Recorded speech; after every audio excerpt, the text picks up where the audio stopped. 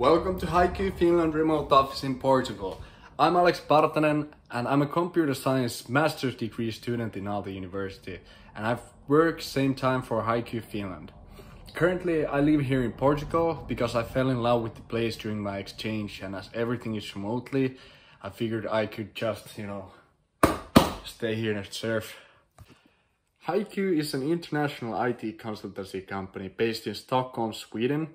Globally, we're 1,700 employees, which of Finland has 250 around.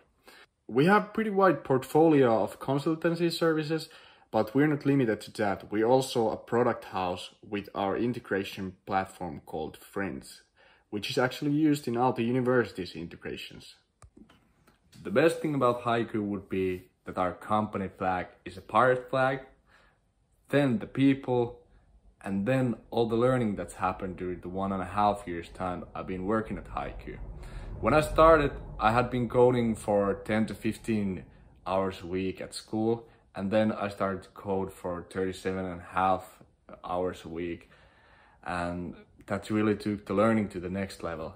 Also at HiQ, I think I've been in 15 different projects: HiQ Finland website and Taxini mobile application, to name a few.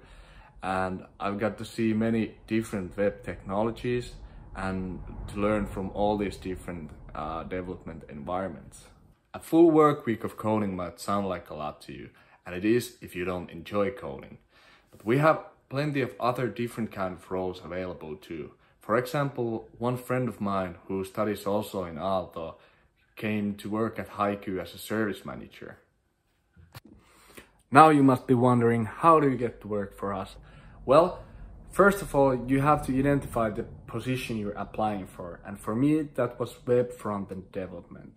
From there, you can start learning the necessary or relevant technologies for your positions you're applying to. And for me, it was React and other web technologies. Another important thing is to do your own project, because that shows dedication and interest for the company you're applying to, and also it provides an easy point for starting a conversation in your technical interview when you're applying for a job. And always use your connections for your advantage. For me, I had 2 friends working for HiQ, and I talked to both of them and they gave my recommendation to the company, and I got into the interview pretty easily because of that. One more thing, when you're writing out your resume, make sure you list every technology you know even a little bit about, because it's very easy to neglect things because you don't know very much about it, or because you think that, yeah, everybody knows about this stuff, but they don't. The list is very impressive for your possible employer, but also for yourself. And for me, it kind of cured my imposter syndrome.